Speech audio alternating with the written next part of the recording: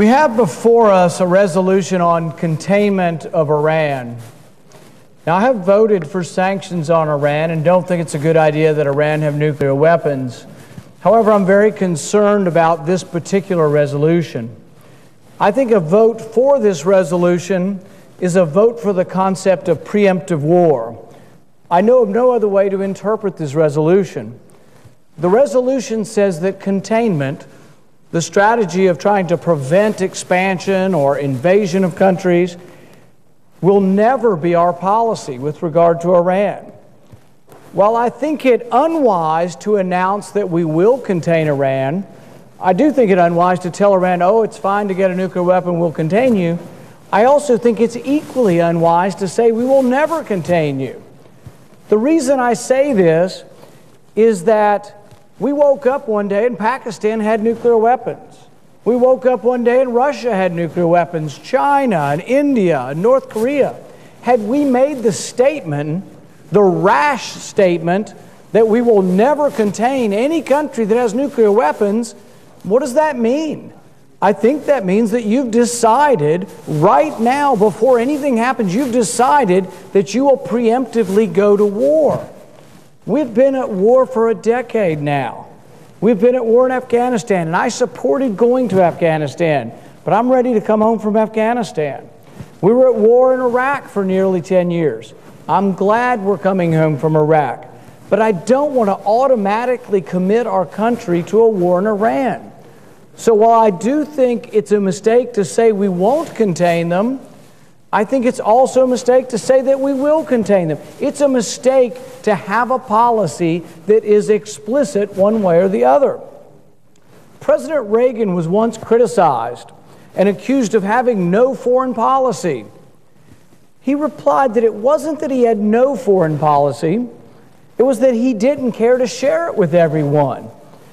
Because if you give everyone, your potential enemies or friends, if you say to every country, if you do X, I'll do X, or if you maybe do this, I'll do that, you're exposing exactly what your plans are, and that may not be the best strategy. We don't have to give foreign aid to be connected with the world. We should trade with the world. That's the connection. The more you're interconnected through trade, the less likely you are to go to war. The other side also says that if we don't have foreign aid, we'll have war. Well, my goodness, has anybody been paying attention? We've had two pretty big wars for a decade. We're involved in the longest war in the history of our country. I don't see any evidence that foreign aid is preventing war. Now, some might say, but foreign aid is humanitarian and we want to help poor people.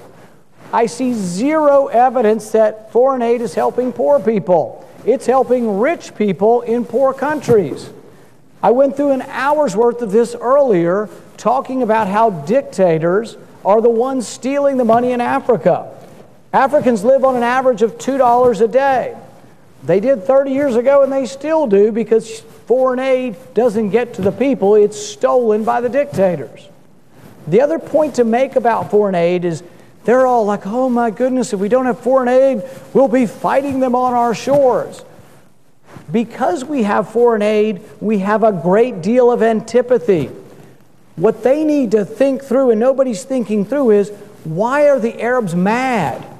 Why are they yelling and screaming and burning the American flag? And it makes me mad. That's one reason I don't want to send them any money, is because they're burning our flag. But why are they mad? They're mad because Mubarak, who was a dictator in Egypt, do you know what he did when the crowds would form? He hosed them down with tear gas made in Pennsylvania, bought with foreign aid.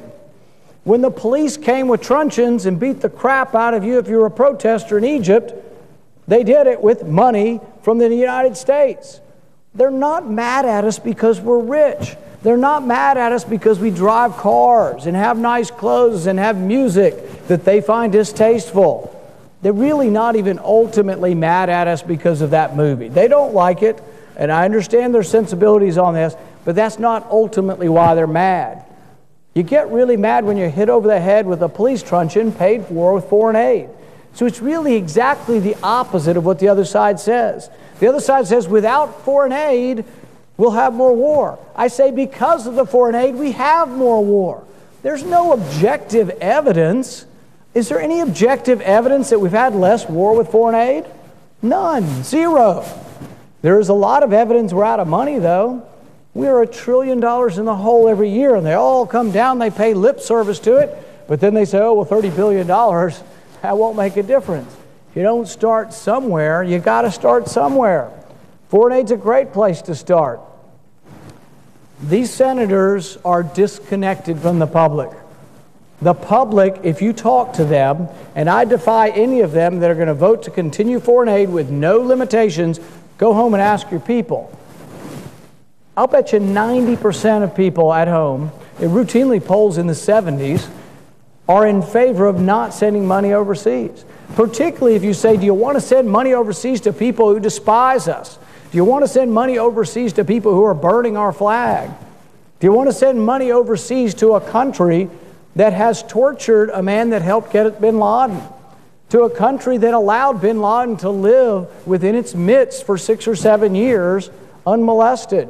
To a country that's mad at us now because we got bin Laden? To a country where a third of them probably would vote for bin Laden for president? So I say, far from destabilizing the world, what would happen is, if we were to remove foreign aid, we would remove the impetus to the Arab Spring becoming the Arab Winter. What I see is people recognizing that people are angry, but I see no intelligent discussion about why they're angry. When people come to me and they say, it's because you're rich and you're a wealthy country, that doesn't make any sense to me. Many of these people actually in the Arab Spring really do want freedom, a freedom like our freedom. Maybe a little different. I mean, it's a different culture, and they believe in a different system of democracy than we do, but they still want some freedom. So you say, if they want freedom and we have freedom, why wouldn't they admire our system? Why wouldn't they be sympathetic? Why are they burning our flag? Why are 20, 30, 40, 50,000 people rallying and burning our flag? It's because too often our foreign aid has gone to support dictators who have oppressed their people. Mubarak got $60 billion in Egypt. His family is worth 20, 30, 40, some estimates of $50 billion. They repressed their people. You couldn't come into the street without being beaten over the head with a police baton or sprayed with tear gas made in Pennsylvania. They were mad at Mubarak, understandably so, and that anger is transferred to us. Same with Ben Ali in Tunisia. The same with Hussein. You will remember Hussein was our ally before he was our enemy. In the Iran-Iraq war, you had American planes on both sides. We had military advisors supporting Hussein against Iran, but we had F-4 Phantoms flying on Iran's side that were left in there when we left. This goes back a long way. I remember being in high school and being perplexed. Why do the Iranians hate us? Why were they burning our flag? Why were they burning our embassy and jumping up and down like a bunch of idiots, burning our flag? Why did they hate us so much? Because we kept in power a man, the Shah, who they didn't like, who they despised, and who was autocratic and had a very significant police force that didn't allow dissent. So really, it's the opposite of what the other side argues for. The other side is arguing that without foreign aid we'll have war. I'm arguing that because of foreign aid we have war. Because of foreign aid, and because of the misapplication of foreign aid, and because of the theft of foreign aid, and because foreign aid is given to people who repress their people, the Arab Spring, which has a healthy element to it, has become the Arab Winter. If we don't understand that, we're never going to get beyond that. But we have to also go back to the specifics of what I'm asking for in this amendment. In this amendment, what I am asking for is that there simply be restrictions. I'm asking that to get our foreign aid, you have to act like an ally. You have to significantly and believably pledge to protect our embassy.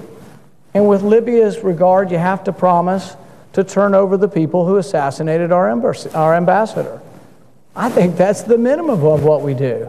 Frankly, I think we probably shouldn't be sending it at all. I think this is a first step in the right direction to say, for goodness sakes, if we're going to send it to people, at least send it to people who are acting like your allies.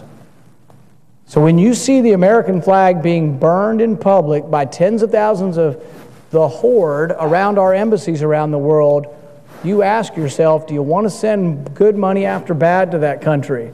Do you really believe it's working? When you do, when you think about whether your money should go to African despots and dictators, you ask, is that money getting to poor people in Africa, or is foreign aid going to rich people in poor countries? That's the history of it. It's the history of repression. It's the history of human rights abuse. It's the history of theft and more corruption than you can ever imagine. I will probably lose this vote, but I fought long and hard. I fought for 6 weeks to get this vote, and we're going to have this vote at midnight. People aren't too happy with me now, but we're going to have the vote tonight at midnight, and I think it's an important vote. I think it's an important first step whether we win or lose, because every senator who votes on this tonight will have to go home, and they will have to engage their constituents and explain to their constituents why they're still willing to send money to countries that are burning the American flag, why they're still willing to send money to countries where there's ample evidence of corruption and theft, thievery, why they're still willing to send foreign aid to countries that are openly disdainful of us. Do you know the president of Afghanistan or senior advisors have said that if there's a war with Pakistan between the United States and Pakistan, they'll side with Pakistan? Pakistan senior advisors have said if there's a war with Iran, they'll side with Iran. These are the people we're still sending billions of dollars to, saying, please be our friends. They laugh at us. They snigger and turn away and say, fools. That's what they say to us. So I say what we need in this country is an American spring. An American spring where we wake up and say, look, to make our country great again, to retain American greatness, we have to figure out how to grow at home, and I think that means leaving more money at home. And I hope the Senate will consider this when they vote on these resolutions this evening. Thank you, Mr. President.